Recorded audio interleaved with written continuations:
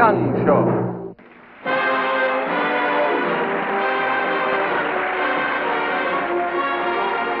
Hello. The experts say it's the little things that get us and keep us on the rack. We can sit upon a mountain, but not upon a tack. Our story tonight takes place in a nice little town, in a nice little house on Valentine's Day. For Valentine's Day, give your sweetheart a box of candy today, so you may continue beating her the other 364. It's Valentine's Day. Oh, yeah. If all the girls on earth were put together in a line, and I could have my pick of them, I'd choose you, darling, to be mine. That little poem I just delighted you with, that was from a Valentine. The most gorgeous Valentine I ever saw or ever hoped to see. From an old lover, no doubt. Oh, no. No, nothing as simple as that. Howie Biddle was... Howie Biddle? Mm-hmm. Howie Biddle sent it to Lorraine Rose Albert when we were together in the 5th grade. In the 5th grade? I was madly in love with Howie. And he, along with every other boy in the class, was just gaga about Lorraine Rose. So there you sat, long and pale blue, longing for Howie Biddle's affection. That's right. Who, by the way, is now bald as a billiard ball. I know. But I remember him when he had the most gorgeous chestnut wavy hair. Oh, yeah. He was the Prince Charming of our room. I'll get the car. Yeah, okay. Hey, fellas, come on. The bus driver's wolfing down his last bite. Okay, Mom. You do something to me. Make me sick. Oh, honestly, fellas. That's not very funny. Sure. It's for Bonnie Crump. Everybody sends her goony ones. They do? Yeah. Oh, poor Bonnie. Listen, fellas, why don't you all be different? You know, I remember when I was in the 5th grade. Hey, fellas! So long, Mom. Yeah, so long, honey. Goodbye, darling. Hey. Bye. There you are. Don't forget your lunches. And your Valentines, for heaven's sake. Oh, here's another one down here. Here. Oh, this is mine. All right. Off you go. Hurry up. Bye. Close the door after you.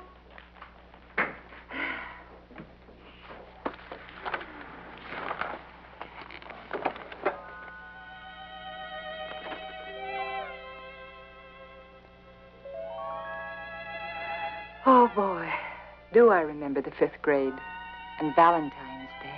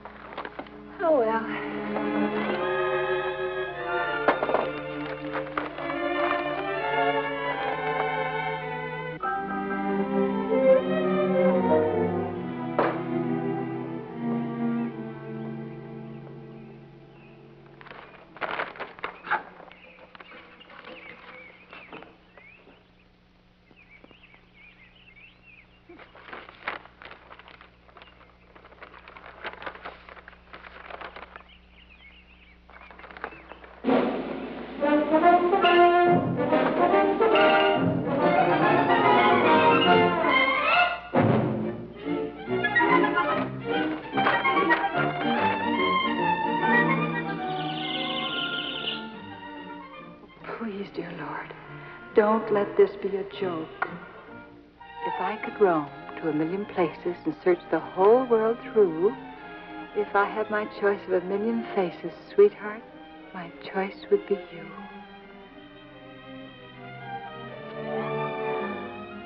Oh, wonderful, wonderful.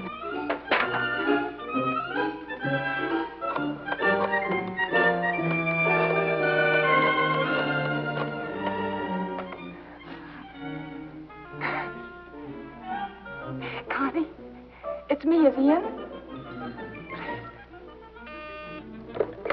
Yes? Oh, hi. It even smells good. What even smells good? Oh, honey.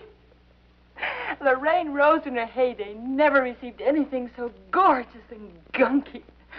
You know something, you out Valentine Howie. Susan, is this a joke? I'm due in a meeting right now. Come on, what's up? All right. Play it cool, Romeo. I'll get you later. But, darling, I just want you to know I love it. And you too. Valentine.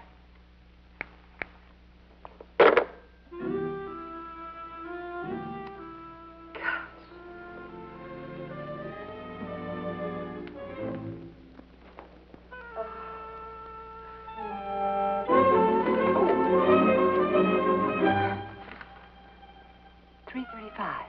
Well, that means $3.35.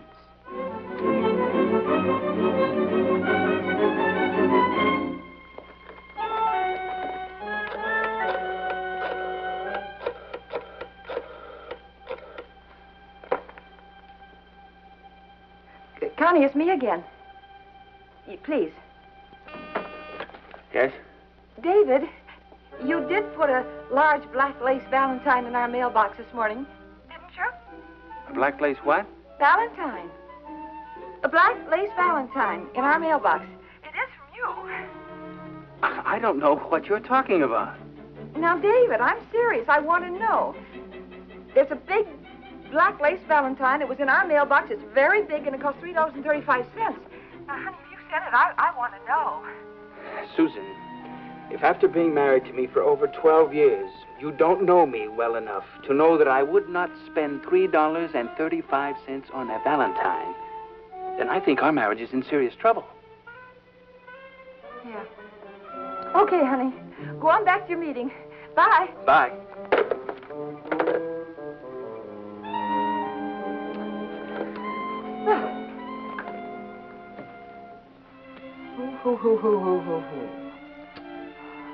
Could have been the boys.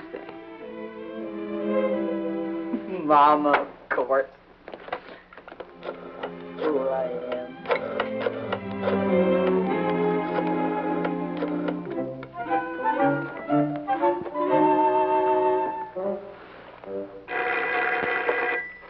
Hello.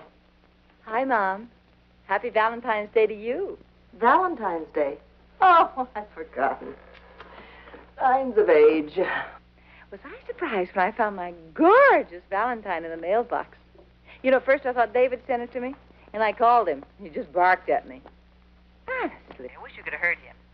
If after being married to me for 12 years, you don't know me well enough yet to know that I wouldn't spend $3.35 on a Valentine, then I think our marriage is in serious trouble. $3.35. Well, that's ridiculous. When I was a girl, we made our Valentines. That was the fun of it. Now, come on. Stop playing coy. I know you sent it to me. Dear, if I had $3.35 to throw around, I'd have sent a box of candy to the boys. Well, then who did send it? Some secret admirer. I'll be over later to view the masterpiece. Yeah, all right, Mom. Listen, I'm going to market, but I'll be back around 1. Bye, dear.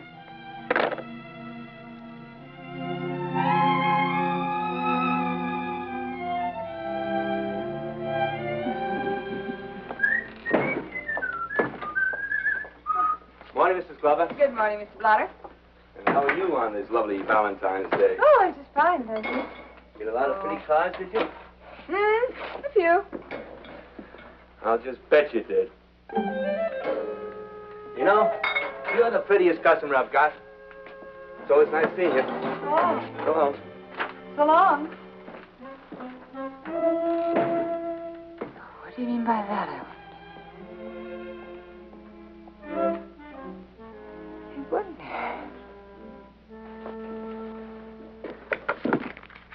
Don't you want to charge him? Hmm? Oh, yes. I was just looking for a penny for some peanuts. Oh. Don't seem to have any, though. Oh. For you? On the house. Thank you. Oh, said you got my card. Your card? Mm-hmm. Yeah, you see, I'm on the Parents' PTA committee, and we'd like to have you come to the meeting next Tuesday evening if you can make it. Hey, you'll probably get the card in tomorrow's mail. Yes. There we go. Oh, thank you. Thank you.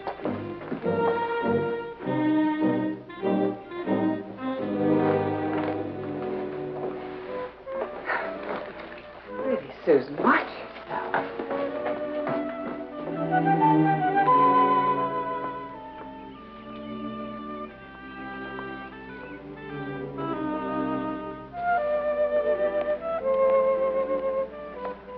It can't be. Just can't be. But it is. Howie Biddle. My dear, that's who sent the card. Howie Biddle.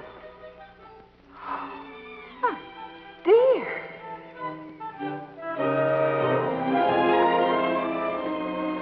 Hello, Howie. Hi, Susan. I thought that was you. Yeah, it's me, all right. Well, my goodness, we haven't seen each other since the reunion 2 years ago, wasn't it? That's right. Ridiculous, isn't it? Here we both live in the same small town. We never see each other. That's ridiculous. Well, how are June and the children? Okay. Oh, that's nice. Oh, what are you doing here in our neighborhood? Well, I'm in the real estate game now. I was just looking at a little house for sale up the block. House for sale in that block? Well, it's about 2 blocks away. I left my car up there, and I was just walking around trying to whittle it down. Later than you think, and time marches on, you know. Yeah, it does. Or do you? Gee, you look absolutely wonderful, Susan. I do? Sure do. Well, thank you very much, And Howie. this is where you live. How'd you know that? Well, you seem to be edging up the walk. Oh. Yes.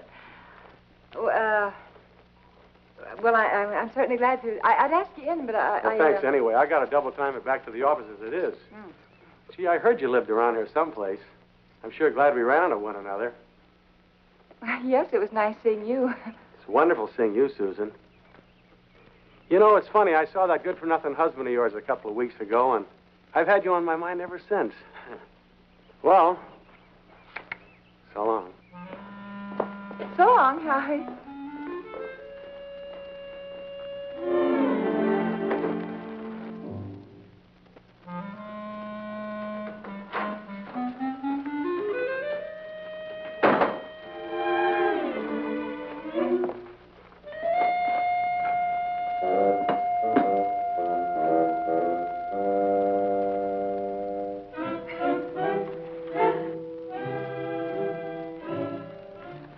Whatever happened to that thick, wavy hair? Now, Susan Hamilton Glover, Howie Biddle is a happily married man. Susan! Oh, hi, Mom. I'm in here. Oh, I thought I heard you talking to someone. You did. I was talking to myself. This Valentine, this gorgeous Valentine, is driving me out of my mind. Gorgeous. Yes. Who said it? Well, who indeed? I don't know. But if a mere acquaintance happens to catch my eye, I'm immediately suspicious of his intentions. Susan. Oh, honestly. You know, since this morning I've turned myself into a regular femme fatale. The darling of every pair of pants in Fairfield. Well, I have, and I'm exhausted. But I had no idea what a strain it is to be a great siren. Oh. Still a child. Well, there's no signature of any kind, not a mark. No, there's no mark on the envelope either. No address, nothing. Well, maybe it's for one of the boys. A black lace Valentine? Oh, Mama. No, I'll tell you. There's only one person in the world who would dare send such a edifice to a married woman. Who? Her husband. No. No, I asked David. He said no, loud and clear. Of course he did. That's the romance of Valentine's. You don't go blabbing about that you sent it. Well, I don't know. I think not. There's some romance in David, but not that much. It is a mess, isn't it? Looks like the spot where all the old roses go to die. Yeah, it's a regular fire sale of hearts and flowers. I just love it. And I don't know who to thank for it. You know, all my life I've wanted a gooey Valentine. It's funny. Because just this morning I was telling David that when I was... No, it's not funny either. Mom, you're right. You're absolutely right. Of course I'm right. What? Well, at breakfast this morning, I was bemoaning the fact that I'd never received a romantic Valentine, and so that dear, darling, wonderful husband of mine put out $3.35 as preventive medicine. Preventive medicine. Yeah. I guess he figured it was cheaper than a psychiatrist. Nothing. Never mind. I'll tell you on the way to the store. Come on. You just came back from the store. I know, but I forgot the gardenias and the caviar. The what? The gardenias and the caviar. I wish you could have heard him on the phone this morning, denying that he'd send it. I'm going to see to it that he joins the little theater group. He's really a very convincing actor, Maud. You know that? Susan, you're getting crazier by the minute.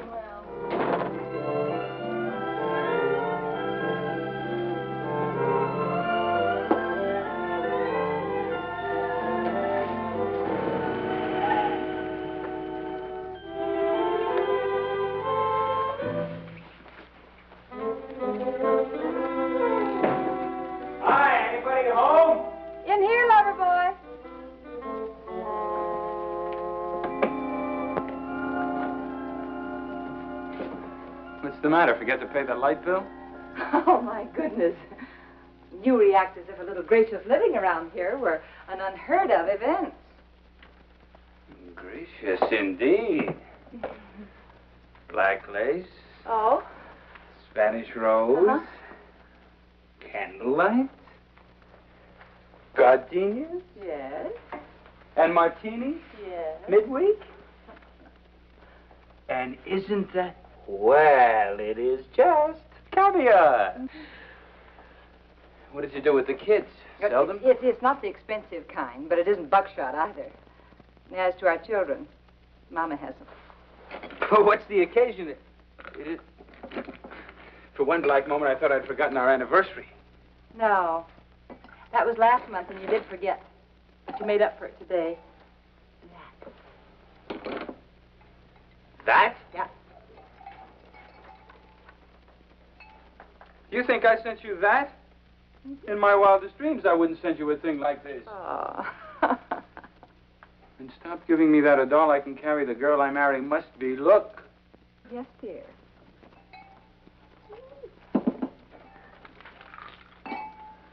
If I could roam to a million places and search the whole world through, if I had my choice of a million faces, sweetheart, my choice would be you. Well, it's not even good grammar. If I had my choice of a million faces, sweetheart, my choice would be yours. Well, it has to rhyme, you know.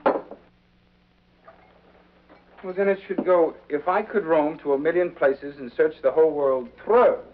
If I had my choice of a million faces, sweetheart, my choice would be yours. I like it just the way it is. Thank you. Now, look, if all of this is because you think I sent you that thing, then you'd better turn on the lights and put the caviar back in the jar. Because I think $3.35 for that is absolutely ridiculous. All right. But he thinks you protested too much. Here, eat. Susan, I didn't, really. Eat. Susan, I can't eat your caviar if you're going to go on under this assumption. I wouldn't pay a nickel for it. Chew. Yeah. Good?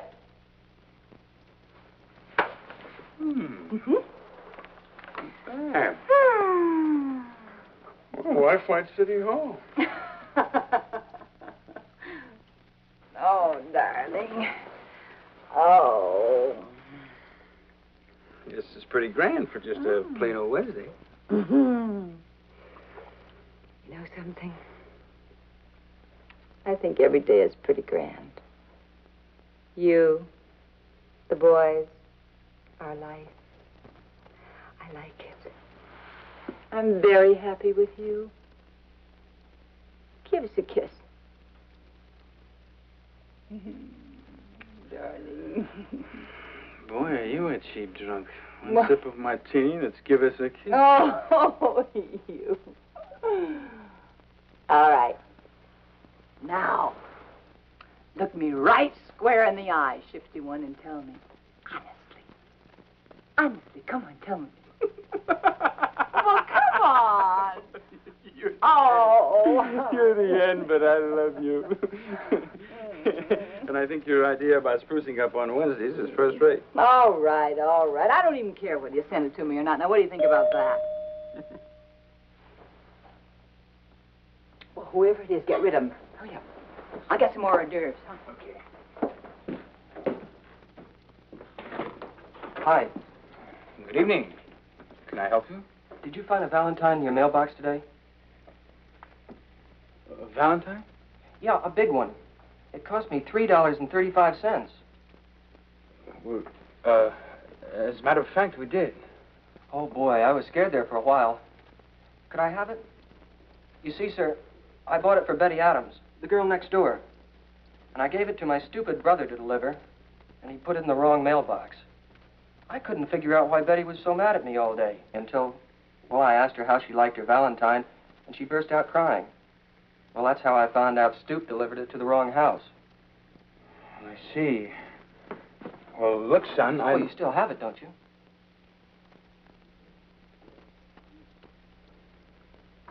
Look. Here's $5. Why don't you get Betty a nice big box of candy? You see, well, your Valentine, well, it's sort of used up by now. Okay? $5? You bet okay. Thanks, sir. Gee, there sure is a big profit in Valentines. There is at that. Good night.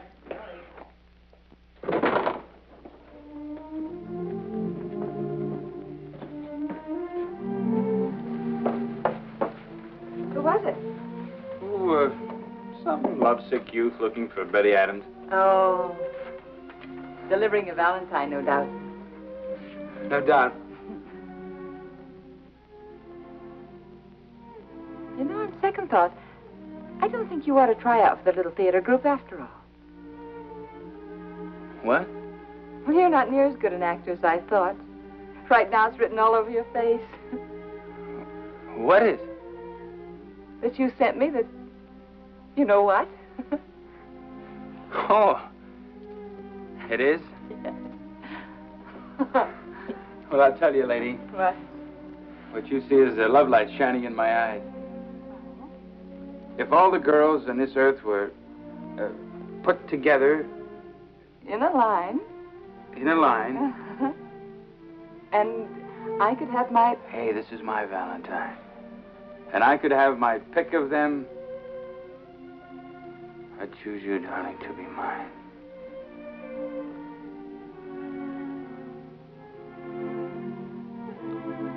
Dave.